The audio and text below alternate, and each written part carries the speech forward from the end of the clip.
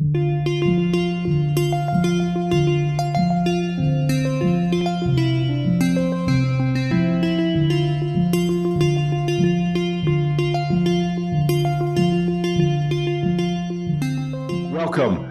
to another Wallace Stegner Center at the University of Utah S.J. Quinney College of Law Green Bag presentation. We're very pleased to have you with us this afternoon. I'm Bob Kiter. I have the privilege of serving as the director of the Wallace Stegner Center for Land Resources and the Environment here at the College of Law. I should note that we're very pleased to be joined this afternoon, not only with our esteemed speaker, but C-SPAN will be filming today's event, and we're very pleased to have them with us. The customary way that we start these events at the College of Law is with the Native Lands Acknowledgement. We acknowledge that this land, which is named for the Ute tribe, is the traditional and ancestral homeland of the Shoshone, Paiute, Goshute, and Ute tribes. The University of Utah recognizes and respects the enduring relationship that exists between many indigenous peoples and their traditional homelands. We respect the sovereign relationship between tribes, states, and the federal government, and we affirm the University of Utah's commitment to a partnership with Native nations and urban Indian communities through research, education, and community outreach activities. This will conclude our Green Bag series for this fall semester. However, beginning in the spring semester, the Stegner Center will be hosting a series of noon hour Green Bag events exploring Utah water law. That lecture series, which is sponsored by the Audubon Society, is a lead-in essence, to our 28th annual symposium, which will be on the future of the Great Salt Lake. As I suspect everyone in the room knows, the Great Salt Lake has dried immensely, and we all face significant challenges, both environmentally and economically, as a result of that. And the state is making moves to begin to address that. We certainly hope that the symposium offers some meaningful solutions to the challenges that are presented by the drought and the receding of the lake water levels. Today's Stegner Center Green Bag event features Professor John Leshy, who's a Distinguished Professor Emeritus at the University of California, Hastings College of Law, and the former Solicitor of the Interior Department throughout the Clinton administration. He's well-versed in the topic that he will be speaking on, which is actually the subject of his recently published book by Yale University Press entitled Our Common Ground, A History of America's Public Lands. Professor Leshy, in addition to his activity at the University of California, Hastings College of Law, has served as counsel to the chair of the Natural Resources Committee of the U.S. House of Representatives.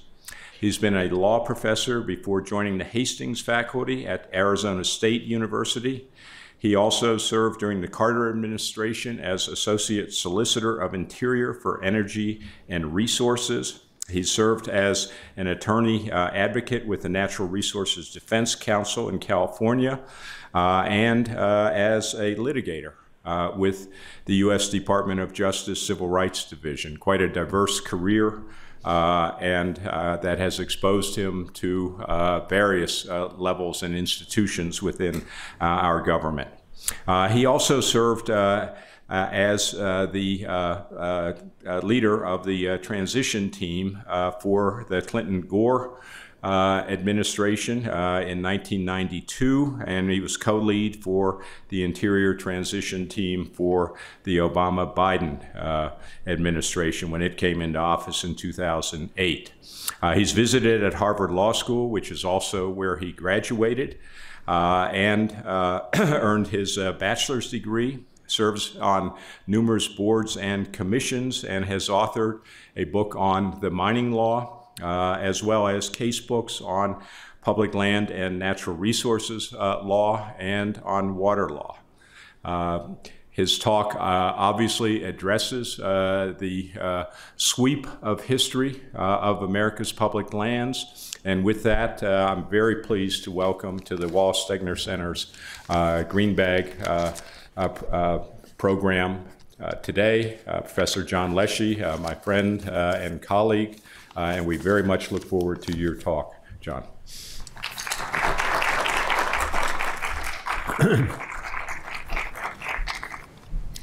Thank you, Bob. Bob is too modest to note that he is a very esteemed expert and with many publications in the area of public land law. We've worked together and known each other a long time, and I'm happy to be back at the University of Utah, where I've had the pleasure of speaking before. And being from California, where we're in this epic drought, it's great to see snow on the mountains and feel the rain coming down. So I'm very happy to be here. My book is the first comprehensive history of America's public lands. And by that, I mean the lands managed by the four big agencies: Park Service, Forest Service, Fish and Wildlife Service, and Bureau of Land Management. In a long time. You folks in Utah know more about public lands, generally speaking, than most Americans. But still, when you tell people that the United States owns more than 600 million acres of public forests, lands, plains, mountains, wetlands, seashores, deserts, they're surprised because, you know, the celebration of private property and the distrust of government, particularly the national government, is sort of baked into our culture. So people are surprised to learn that. And when I give talks around on this subject, the first question I usually get is, I had no idea, how did that happen? And so I frankly wrote this book to try to answer that question, how it happened. Of course, it didn't just happen. It came about because the political system, our political leaders, primarily in Washington, representatives in the national government, made political decisions that resulted in the colors that you see on this map. And what those decisions were and how they came to be made are the core of my book.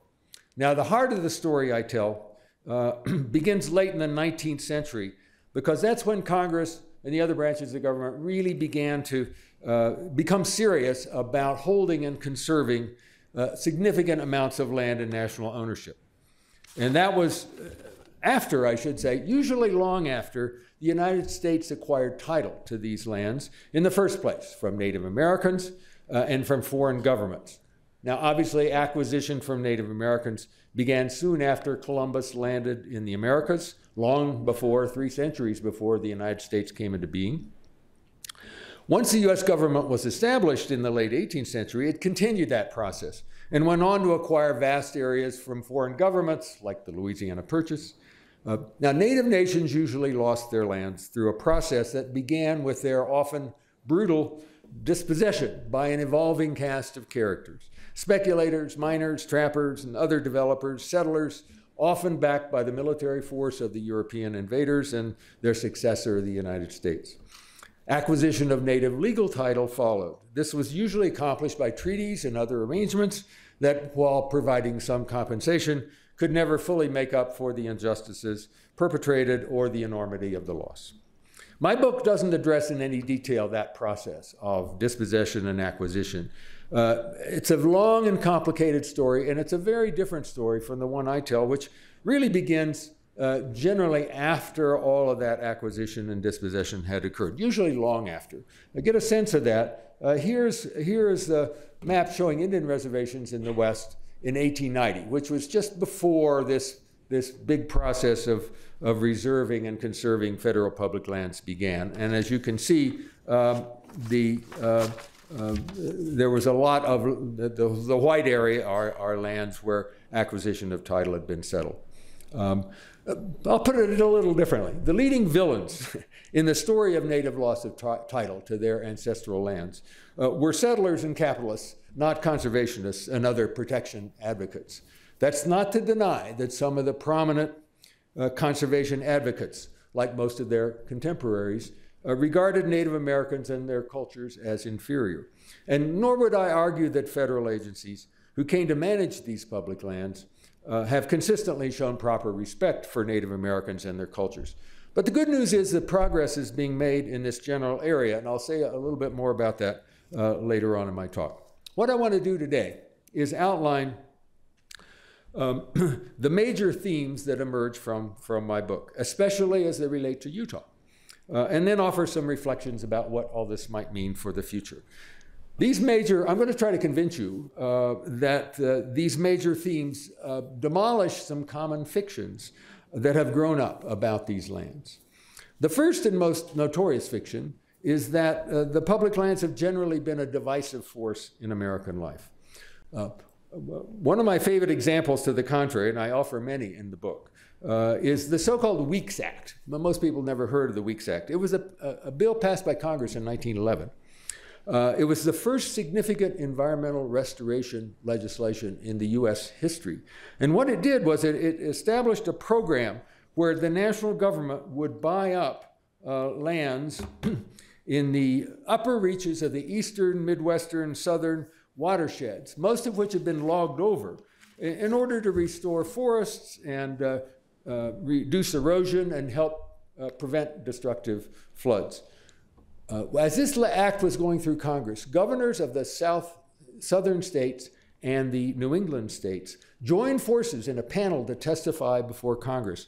And the governor of Massachusetts noted in that testimony that this was the first time in American history that governors from those two regions had appeared jointly before Congress to, quote, ask for something for the common welfare of the United States.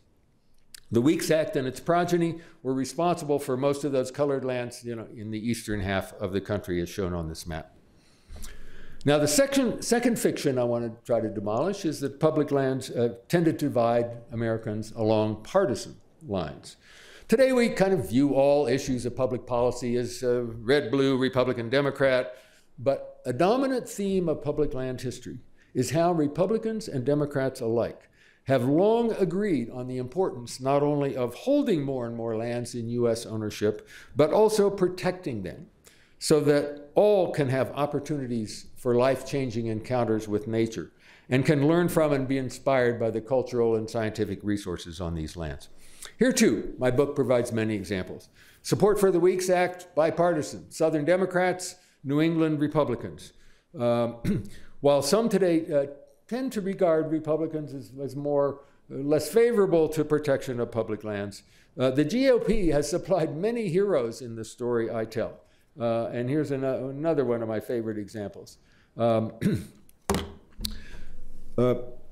This fellow, Fred Seaton, he was a Nebraska newspaper publisher and a Republican politician when Dwight Eisenhower appointed him to be Secretary of the Interior in the late 1950s. In that position, he protected vast tracts of Alaska public lands, more than 11 million acres, by putting them into national wildlife refuges, most notably the Arctic National Wildlife Refuge up on the northeast coast of Alaska, which has been called America's Serengeti. So hats off to Fred Seaton. Now, the third fiction is that most public lands have been safeguarded through a kind of a land grab by the national government, carried out over state and local opposition. Claim is often heard in Utah and other parts of the Intermountain West. In fact, however, grassroots advocacy and support were instrumental in establishing nearly all of the protected public lands that we see today, including those in Utah. This was the case with the first big surge of decisions reserving public lands in what became the National Forest System. This began in the 1890s. It began in 1891, Congress, responding to requests from the West, from their growing cities in particular, to protect the uplands that supplied them with water. Congress gave the president sweeping power to reserve public lands permanently in US ownership. President Grover Cleveland, in 1897, the year after Utah became a state, Grover Cleveland, a Democrat, established the first forest reserve in Utah, nearly 900,000 acres, the Wasatch Mountains. He did it with the strong support of Utah's first governor, Heber Wells, a Republican, who greased the skids for the president's action by withdrawing state-owned lands inside the proposed reserve from sale and settlement. Then, between his ascension to the presidency after McKinley was assassinated in 1901, and he ran for election for a full term in the fall of 1904, Theodore Roosevelt tripled the amount of forest reserve acreage in Utah. And he did something similar in other states. And he did that, and he told Congress he did it because he believed it was popular. He told Congress in 1904, and I quote, "The forest reserve policy can be successful only when it has the full support of the people of the West, because the people who live in the neighborhood of these reserves will ultimately determine whether or not they are to be permanent." As usual, Roosevelt's political instincts were excellent. In the presidential election in the fall of 1904, he carried Utah by nearly 30 points.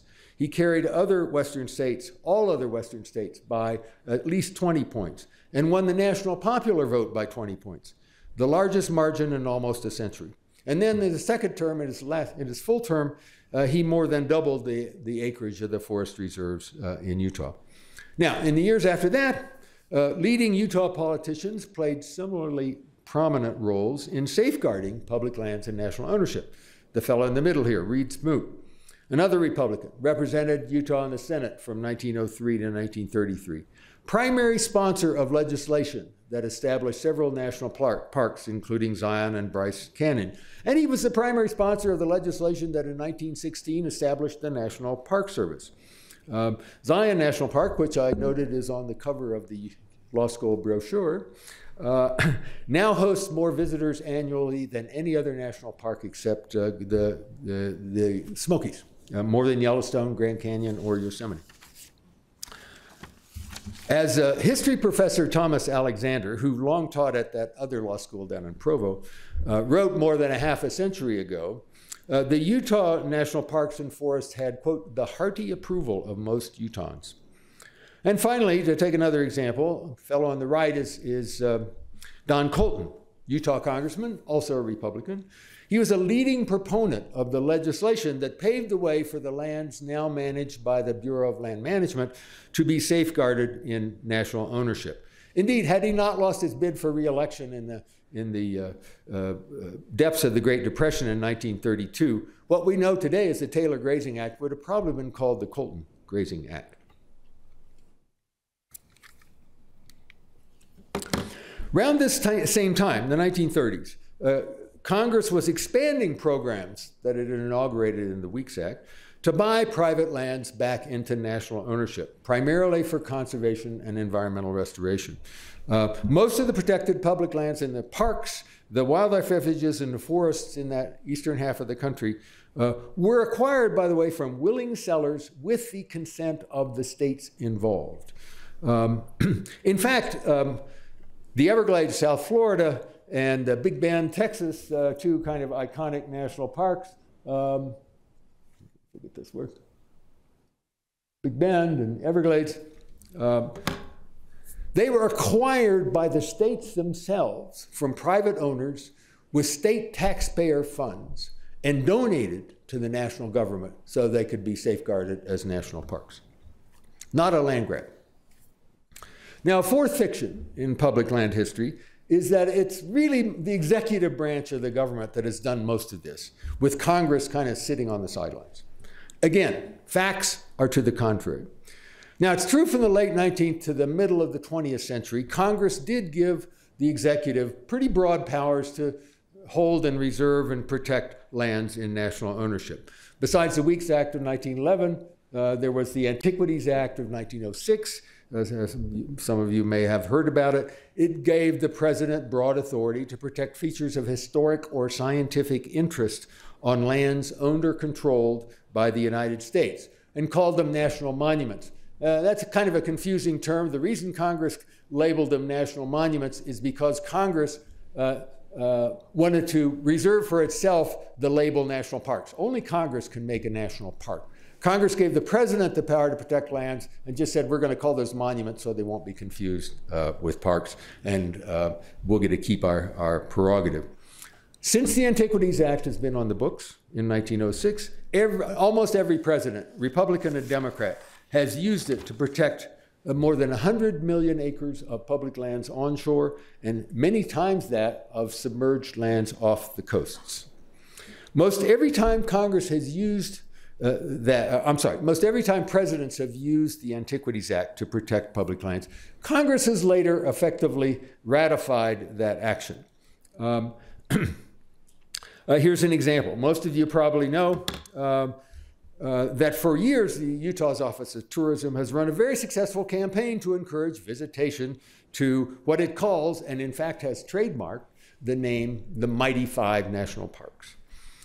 What you may not know is that 4 of those parks were first protected by the presidents using the Antiquities Act. This is not unusual, by the way. It's not unique to Utah. There are 63 iconic places called national parks.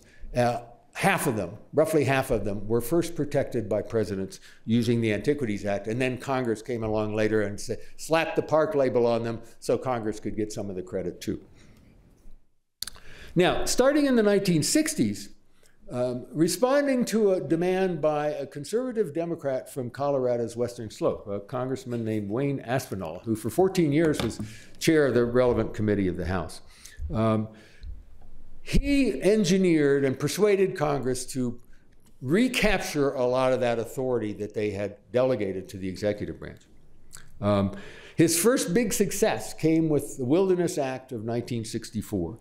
There, Congress created a new, very protective category of public lands. In some ways, the most protective category, because generally speaking, in wilderness, you can't build roads, you can't use motorized vehicles, you can't undertake extractive activities like logging and mining. Now, ironically, Aspinall himself was not an enthusiast of designating wilderness areas, but to him, the most important thing was Congress should make that decision. And so, in fact, Congress is the gatekeeper, thanks to Aspinall. Not a single acre can go into the national capital W wilderness system unless Congress has passed a law authorizing it. What he did, and this is not very well appreciated unless you've worked around the Congress a lot, what that did was to enhance the influence, the political influence of local representatives in Congress, the local congressional delegations. Because there's a long-standing custom in Congress that legislation does not pass that applies to a particular area unless the congressional representatives from that area acquiesce. They have an informal veto almost all the time. There are a very small handful of exceptions, but that's the general rule. And you ask, why is that? Well, if you think about it for a moment, you got a collective body with geographical representatives. A representative from Ohio doesn't want to vote to ram something down the throat of a representative from Utah for fear that the same thing will happen to them. So there's this sort of unspoken agreement that local legislation has to have acquiescence from local members. And that's what Aspinall did in the Wilderness Act. Now, he seriously underestimated the support that would develop at the grassroots for limiting such intensive uses of public lands. In fact, since 1964, Congress has enacted many dozens of pieces of individual legislation with the acquiescence of local members of Congress that have put more than 100 million acres of public land into the wilderness system, as shown in this chart. Now, the big upward tick in 1980 was the result of the Alaska Lands Bill. Alaska is so vast, 375 million acres, that it skews all the statistics about public lands, as kind of shown here. But the most interesting thing about this chart to me is the arc is always up. You know, you got one big upward trend in 1980, but look at what happens after that. It's still upward and still goes up today. Now, the Wilderness Act of '64 ushered in a new era of Congress spelling out in particular laws what uses can and cannot take place on particular areas of public lands. For example, since 1964, Congress has enacted many dozens of laws that give areas labels like National Recreation Area, National Conservation Area, National Preserve, National Scenic Area, and so forth. Each one of these individual laws sets out the terms under which those particular labeled areas can be managed, primarily by making conservation and recreation the primary uses of those lands, and limiting agency discretion by ruling out or strongly discouraging mining, timber harvesting, and the like. All of these protections, it's worth underlining, were put in place because a bipartisan consensus favored them, including consensus in the particular places where these labeled areas are found. Here's an example. In 1976, Gerald Ford, Republican, signed into law a major overhaul of the law governing the agency that manages more acres of public land than any other one, and that's the Bureau of Land Management. This was the Federal Land Policy and Management Act, which is inelegantly called FLPMA.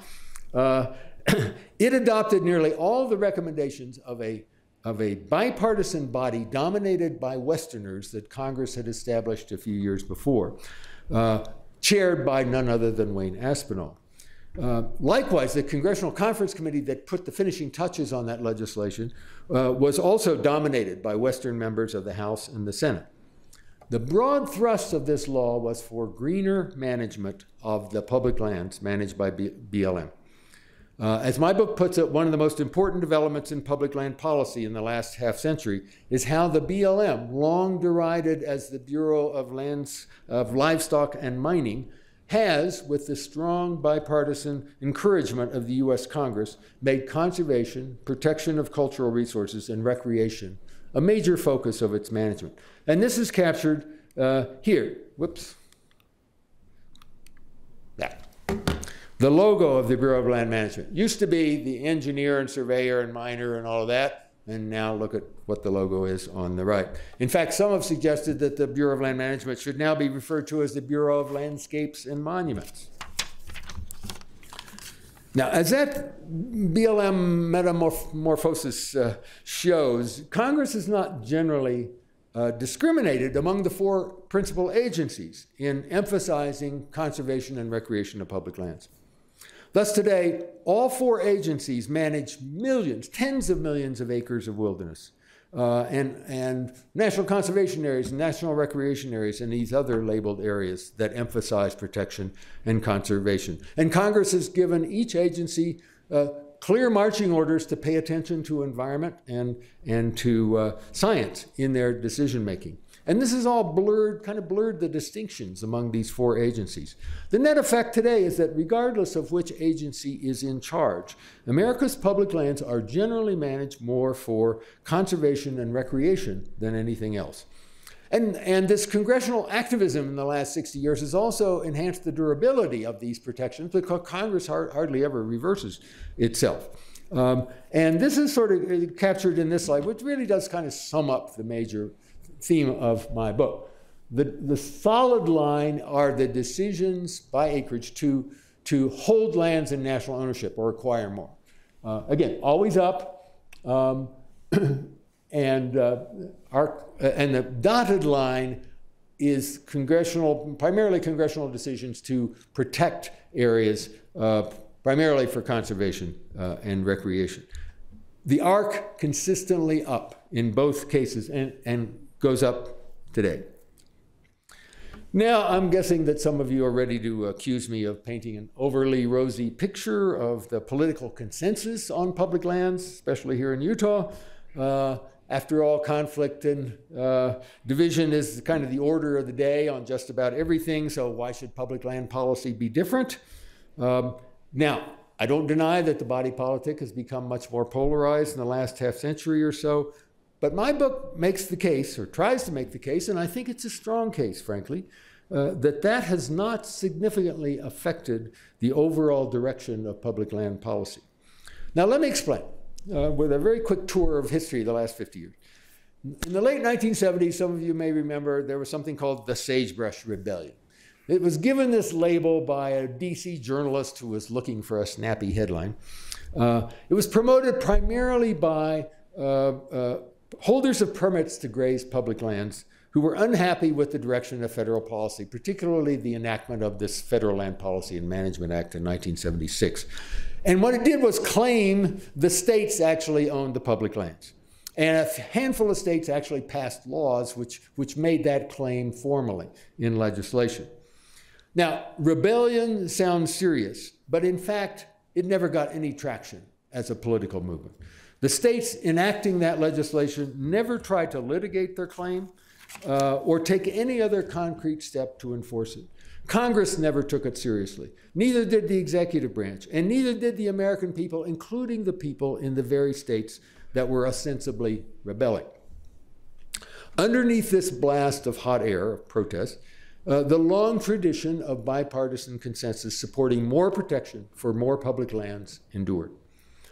It easily survived another hiccup when, early in his first term, libertarian economists persuaded Ronald Reagan to propose selling off 35 million acres of what he said was surplus public lands to help balance the budget. The proposal triggered much opposition across the country, including at the grassroots.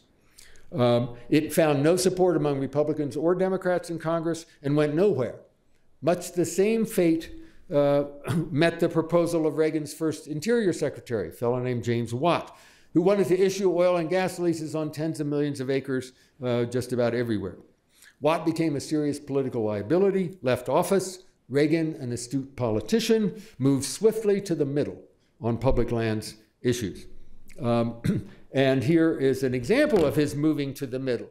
The big arc thrust up is the Alaska Lands Bill. Then there's another smaller thrust upward. That was Ronald Reagan signing 8 million acres into wilderness with the Republicans in the control of the Senate in 1983-84. In fact, that was the largest single addition in any single year since the Wilderness Act was enacted in 1964. And Reagan went on to, the arc continues upward, went on to sign into law legislation putting more acreage in the lower 48 states in wilderness than any president before him or after him. Now, in 1985, the governor of Arizona and future Interior Secretary Bruce Babbitt gave a speech that kind of nicely captured what was happening. The last few years, Babbitt said, would be remembered as a time when public land protection advocates broadened their base, sharpened their message, and mounted a strong grassroots campaign to replace the idea of multiple use, which is kind of a well-worn catchphrase that was used to describe that public lands managed by the Forest Service and the BLM were fully open to logging and mining and other forms of intensive development, to replace that multiple use idea with the idea of public use. Babbitt said that meant, quote, the new reality that the highest, best, and most productive use of Western public lands will usually be for public purposes like protecting watersheds, wildlife, and recreation. Babbitt had it right, and Republicans and Democrats got the message. Today, in fact, industrial uses like mining, drilling, and large-scale commercial logging take place on a relatively small proportion of BLM and Forest Service lands. The pattern held through subsequent administrations. 1994, Newt Gingrich leads a campaign using what's called the Contract with America to take control of the House for the Republicans. It bristled with anti-government rhetoric, was totally silent on public lands. No surprise. The message of the Contract with America was well polled in advance by a brilliant GOP messenger, a guy named Frank Luntz, who's still around. And he put the matter bluntly. He advised the GOP not to challenge what he called were, quote, the most popular federal programs today, specifically conservation of public lands and waters through parks and open spaces. The Republicans have generally followed his advice ever since. The Tea Party insurgency in 2010 led to a Republican recapture of the House, but did not result in significant efforts to roll back protections for public lands. Now, the Republican Party platform the last couple of decades has occasionally alluded to, let's think about selling off some public lands. It's kind of a dog whistle to the far right fringe, but no serious effort has ever been made to put those planks into practice. Again, the chart tells the story, arc going up. In early 2009, President Obama signed an Omnibus Public Lands Protection Management Act into law. Most of its parts had been assembled earlier when the Republicans controlled the White House and one House of Congress. It put millions more acres in the wilderness system, established 4 new national conservation areas, and added 3 units to the national park system. But I know some of you are wondering, okay, but didn't the Trump administration break that pattern? After all, wasn't its biggest splash to downsize the 2 large national monuments in southern Utah, the Grand Staircase Escalante and the Bears Ears, that Presidents Clinton and Obama had established? And didn't it make numerous other efforts to bend public land policy away from conservation and toward more industrial expansion? To some extent, that's true, but I believe a good case can be made that Donald Trump correctly grasped that most voters who identify as Republicans in the West as elsewhere do not support either transferring public lands to the states or the private sector or stripping protections away from most of them. Consider this. In 2016, when President Trump was competing in a hotly contested race for the Republican nomination, and rivals for that nomination, like Ted Cruz, were saying things like, we should give full control of the public lands to their rightful owners, its citizens. Trump gave an interview in Field and Stream magazine, a leading organ for field sports enthusiasts, in which he explicitly opposed selling off public lands or stripping them of protection. He said the United States should continue to be great stewards of those magnificent lands. And once in office, he installed a guy named Ryan Zinke to be Interior Secretary. Zinke had gained prominence because he had resigned from the Republican Platform Commission at the convention in 2016 because it was considering a plank to propose selling off some public lands, and Zinke resigned in protest. Now, Trump shrank Utah monuments, but he didn't abolish them. And he didn't tinker with any of the other national monuments that had been established by his predecessors. And finally, and most important, before he left office, he signed 2 really important pieces of bipartisan public land protection legislation into law. The first, in 2019, was another one of these omnibus public lands protection bills. Added more than 1 million acres to the wilderness system, expanded several national park system units, et cetera, et cetera. Its most noteworthy piece, by the way, added protections to nearly 1 million acres of public land in Emery County, southern Utah. Crafted, that piece, primarily by Republican Congressman John Curtis, not long after Trump had shrunk the nearby Bears Ears.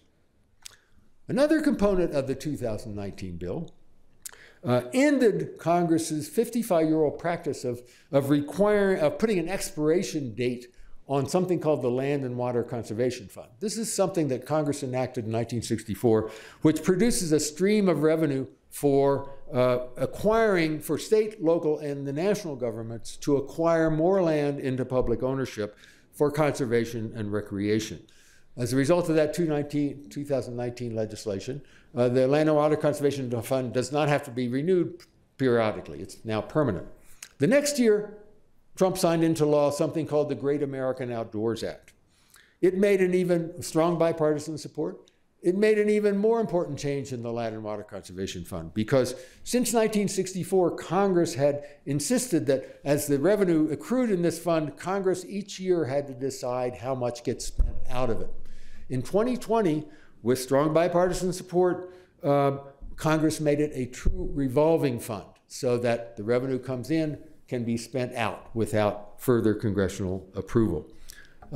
That's been called the most significant, important land conservation measure in a generation. Now, as most of you no doubt know, President Biden restored the 2 Utah monuments about a year ago, and also restored or is working to restore other public land protections that Trump sought to weaken. Some of these efforts, as you no doubt know, are being complicated by the war in Ukraine, rising gas prices, and all of that. But generally speaking, I think it's fair to say that most of those Biden actions, restoring protections, have not triggered much backlash. Now, Americans have long argued about the role that the national government should play in American life. But my book makes the case that for more than a century, the public lands have been regarded as an exception to that general rule. Now, of course, like just about every issue where a broad majority of Americans agree, there's always going to be a small, sometimes noisy group of dissenters, people who are hostile to just about everything the government does.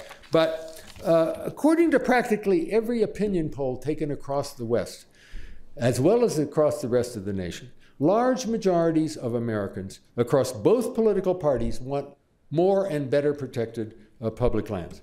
Here's a slide showing the latest in a long series of annual polls that are taken by Colorado College, something they call the State of the Rockies project, where they poll Republicans and Democrats in every state and ask them a series of questions mostly about public land protection.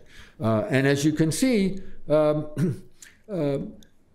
Americans in these western states of both political parties agree that holding and protecting large amounts of public land and national ownership really has been extraordinarily visionary and beneficial. So I think we got to call this a political success story, showing that the political process is working the way it's supposed to work, where Congress responds to and accurately reflects public opinion. And bringing more attention to success stories is particularly important in our polarized era, where many are skeptical that anything good can ever come out of Washington. It's a major reason, frankly, I wrote the book. It's not creeping socialism. All who live, as you do here, in areas with abundant public lands know that they provide many opportunities for private enterprise. The continuing emphasis on protecting public lands illustrates how tourism and recreational dependent businesses have become a major economic driver in many smaller communities in the West as well as elsewhere, making the economic contributions of traditional activities like mining, logging, and livestock grazing generally pale by comparison. In fact, now, let me pivot to look forward. While this is a big political success story, in my estimation, the public lands face some major challenges. We've all seen slides like this, whoops, showing, carbon emissions going up and up. The biggest challenges are obviously climate change and biodiversity loss. They're both global problems, and they both pose countless tests for public lands. The changing climate, among other things, alters the natural qualities of public lands that are usually a major reason why we held on to them and protected them in the first place. Your children's Yellowstone, the New York Times said in a headline a while back, will be radically different. Public lands are invaluable reservoirs of biodiversity, but it's being threatened by what's being called the sixth great extinction in the history of the planet. But the history of America's public lands, I think, can help inform how we as a nation and a world confront these serious challenges. Public lands provide vivid demonstrations of the effects of climate change. Scientists are saying the glaciers are going to disappear from Glacier National Park within the next decade or so. This can help sound the alarm and arouse public opinion and stimulate needed political action. For another, more important, dealing effectively with these challenges, climate change and biodiversity loss, requires mustering the political will to decide that society's collective long-term interest must outweigh shorter-term, narrower interests. And the history of America's public lands shows how time and again our political system has done exactly that, preserving iconic places like Zion and the Grand Staircase for general public enjoyment, and to reacquiring wildlife habitat, to recover populations of migratory birds, and restoring forest lands in the eastern part of the country, and doing other things like that, taking into account acting in the interest of future generations. I think it's some of the best examples of thinking and acting in the interest of future generations that the American political system has ever produced. Because these problems are global, the United States can take pride and should take pride in its historic leadership role in this area, spearheaded by its public land policy. And we can see now the emerging global networks of protected public lands that include several hundred biosphere reserves and World Heritage sites that celebrate nature, now found in more than 100 nations. Now, one other challenge, let me just mention briefly, and that's the so-called recreational explosion. Smashing previous visitation records. I mean, the slope here is steeply uphill. It's wonderful that Americans want to recreate on public lands. We need to safeguard those opportunities for everybody, regardless of their bank balances. But it can be challenging to manage large numbers of visitors, recreational users, while preserving meaningful visitor experiences, so we don't love these lands to death, destroying the very qualities that attract visitors. And this poses, obviously, some new challenges. If you talk to public land managers today, instead of talking about how they're balancing, logging versus recreation or things like that, the kind of traditional things they did, they're now talking about how do we protect wildlife and cultural resources and accommodate hikers and hunters and anglers and off-road vehicle users and geotaggers and climbers and wild horse lovers and bird watchers and target shooters and all the rest. There is good news on this front. The 2020 legislation that Trump signed into law established something called the Legacy Restoration Fund, a major step to address the maintenance backlog and the management of these public lands. It's been called the largest single investment in public lands in American history. Now, before I close, let me say a few words about the symbolism of Deb Haaland, the current Secretary of the Interior, being the first Native American to hold a cabinet post in American history. In the latter part of my book, as I mentioned earlier, I discuss in some detail how, starting in the decades after World War II, Native nations have increasingly demanded, and sometimes won, a greater consideration of their strong connections to ancestral lands that are now in public ownership. They have, for example, worked with Congress and the executive to safeguard cultural sites, exert more influence on how public lands are managed. In a few cases, Congress has conveyed lands of special cultural significance back to the tribes.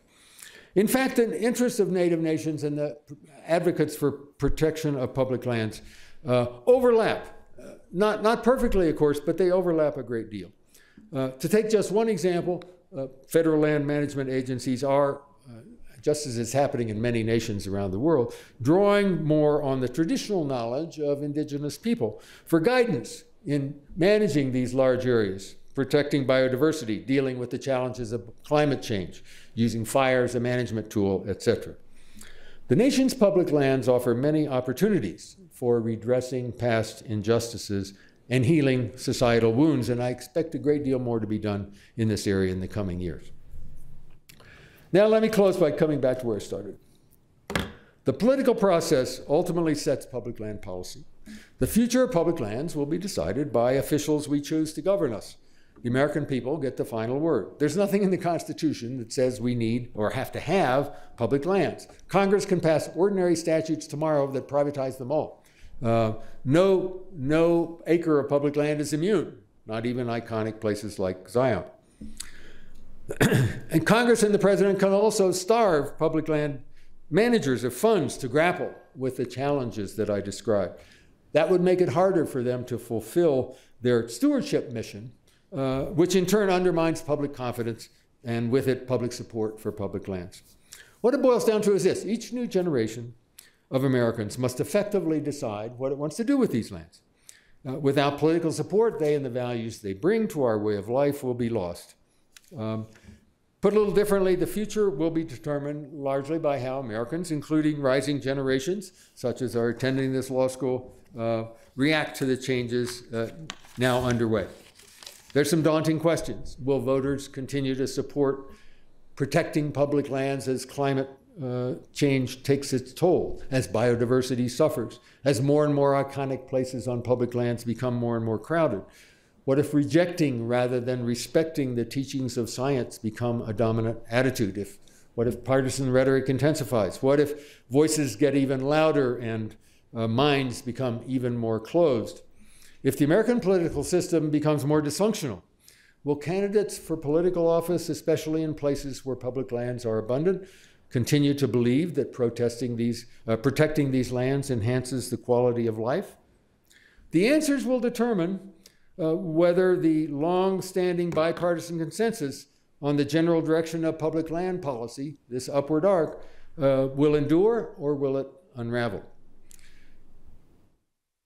As President Nixon put it in 1971, the public lands give the nation breathing space, a vast public asset that nurtures national pride, physical and mental health, a spirit of community in an increasingly diverse nation, and offers countless millions of people life-changing encounters with nature. At the same time, that public lands tourism has become the economic anchor of many communities. Public land policy has also, admittedly tardily, begun to better reflect societal diversity and to acknowledge past injustices. Although Native Americans, women, and people of color were largely excluded from participating in many of the key decisions of public land policy in the past, that's happily no longer the case. These lands remain subject to the will of the electorate, a group defined more broadly than ever before, and these lands can help redress past injustices and again demonstrate our ability as a people to work together and find common ground. In his seminal work, The Wealth of Nations, published the same year as the Declaration of Independence, the Scottish philosopher Adam Smith, who was the champion of free market capitalism, made a strong case for the private ownership of land, but for a single exception. A great and civilized nation, he wrote, ought to own and hold lands for the purpose of pleasure and magnificence for everyone's benefit. That the national government, responding to public opinion, has heeded Smith's advice is a bipartisan success story deserving of celebration, a welcome counter to the political polarization and distrust that currently plagues us. Thank you very much for listening, and I'm happy to try to answer some questions.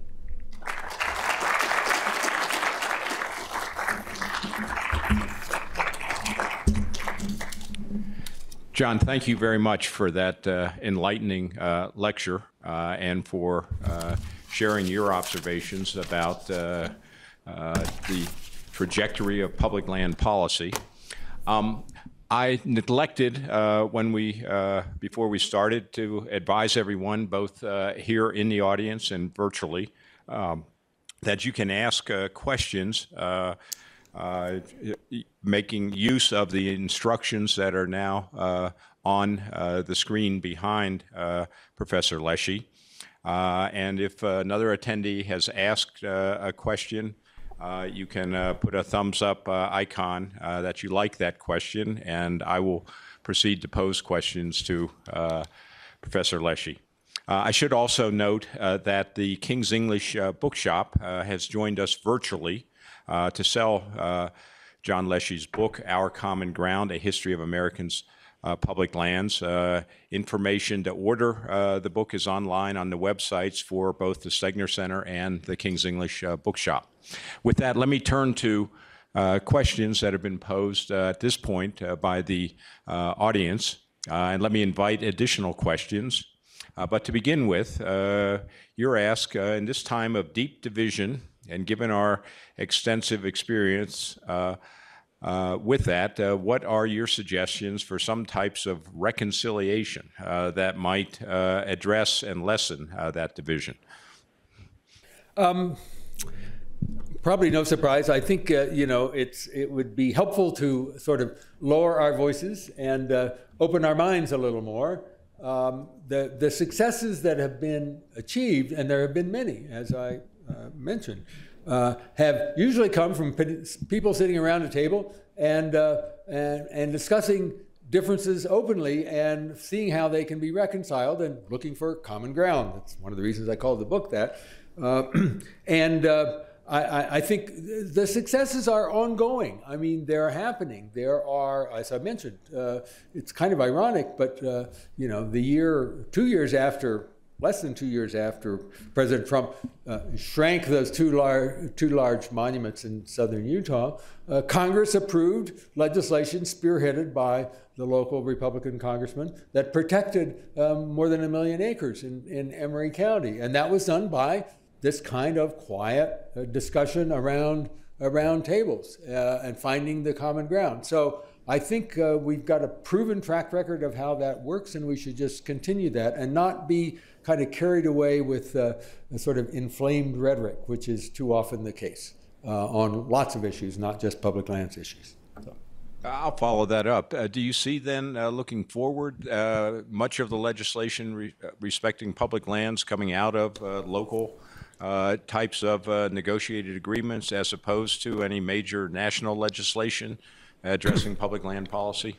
Sure. It's happening all the time. I mean, Congressman Mike Simpson got a bill involving the Boulder White Clouds area in Idaho through Congress not long ago. Before that, there was a similar legislation involving other lands in the Owyhee River in southeastern Idaho. There's Senator Wyden from Oregon has an active bill now that's being considered to do something similar in eastern Oregon. So this kind of stuff is percolating. You know, you don't hear about it, but it is percolating. Now, it is harder to get things through Congress than it used to be, for sure, but things do get through. Remember, I mean, 2019, 2020 were two huge successes for public lands that Trump signed into law, those two pieces of legislation I mentioned. So all is not lost is my message. I think progress is still possible and likely, frankly.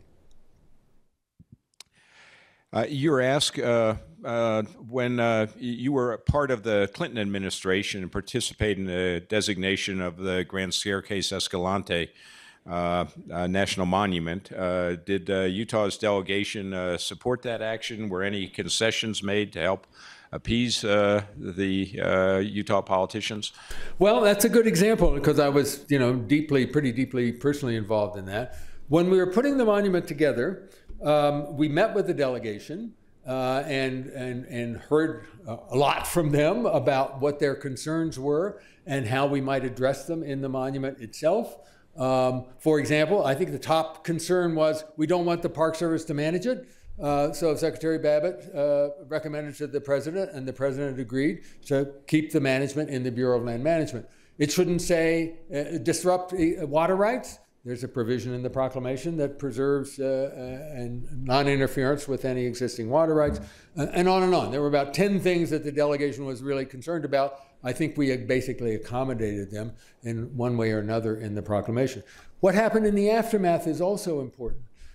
In the aftermath, we said in the proclamation, these areas have a lot of state lands in them. We want to exchange them out and give the state lands that they can better use more productively elsewhere.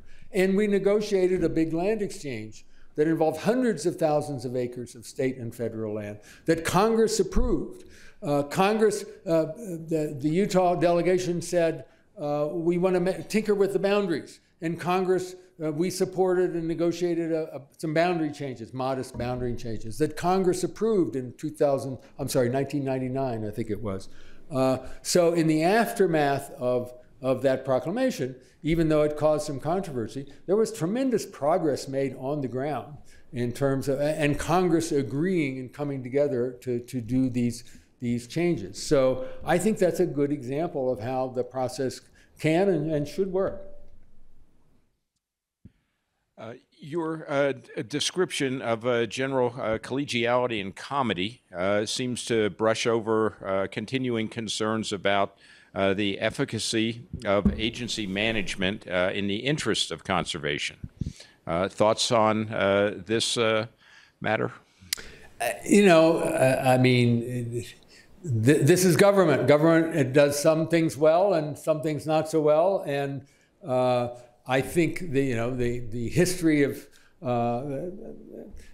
there's room for improvement, and it's a slow process, and it requires a lot of engagement by the public, frankly.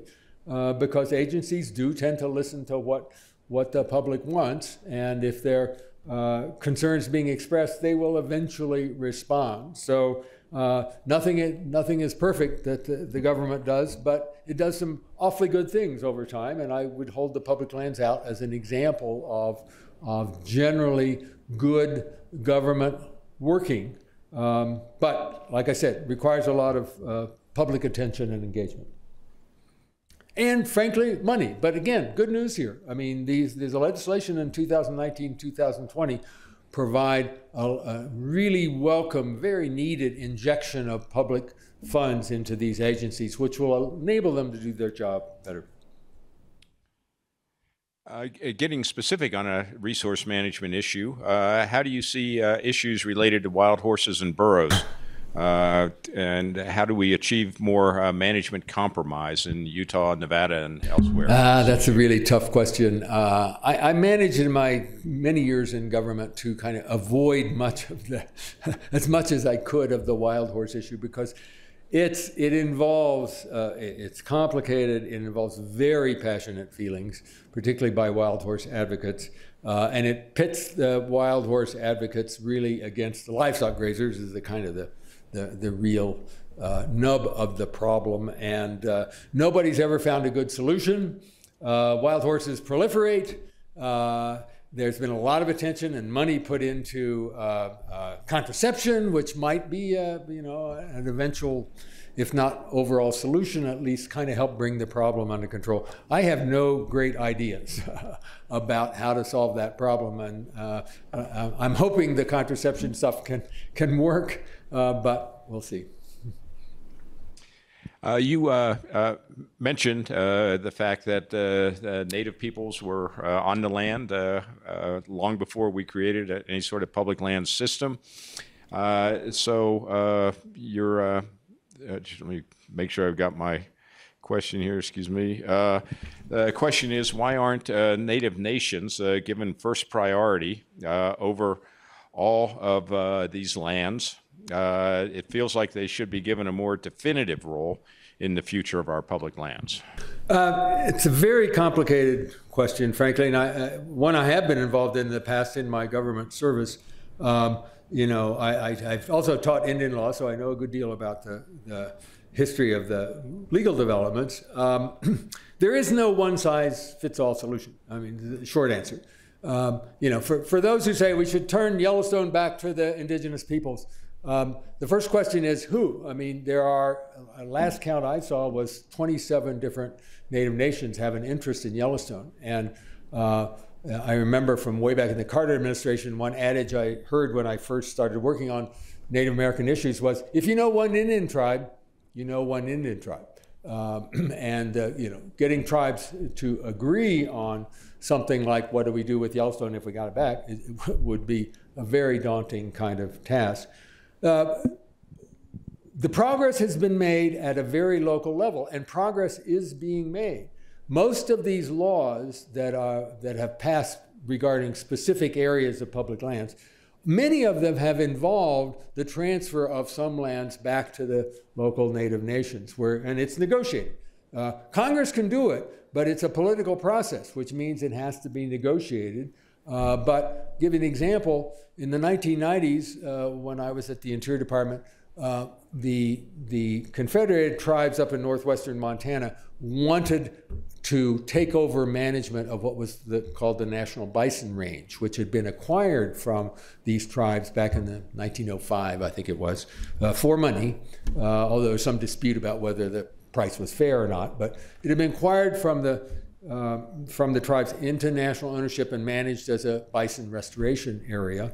The tribes wanted to take over management. We negotiated for a long time the terms of that transfer of management, not title, but management. And the Bush administration set all that aside. The Obama administration tried to revive it. There was still opposition back and forth. Finally, in 2020, I think it was, or 2019, Congress was about to approve a water rights settlement with that tribe, and basically kind of threw up its hands and said, okay, let's just give the tribe title to the bison range, which they did. So the title has been transferred back to the bison range because it fit into this larger political framework involving the water rights settlement and that sort of thing. That will happen more and more, I think. The legislation I was just looking at last night that Senator Wyden has introduced to add more protections to big areas of public lands in eastern Oregon involves a transfer of thousands of acres to I think the Burns Paiute tribe. So we'll see more of that, but it'll be negotiated at a kind of a specific local level. But I think more of that will happen. President Biden has called for the protection of 30% of U.S. water and land by 2030. Can you share with us the best pathway forward on making headway on this goal? This is difficult. The first question, and the one that's been raised over and over again, and there's no clear answer to, is what does conserve mean? How do you define it? Does it mean like wilderness and kind of truly protected from all kinds of uses, or does it mean something less than that? Do lands that are maybe not logged or mined but are grazed by livestock, should that be considered conserved? All lands grazed by livestock, or only lands that are better protected? Really, that's a very complex question. I really support the idea, the goal of saying we should protect, a percentage of our land. We should make that a goal. That is something, by the way, the United States hasn't really invented.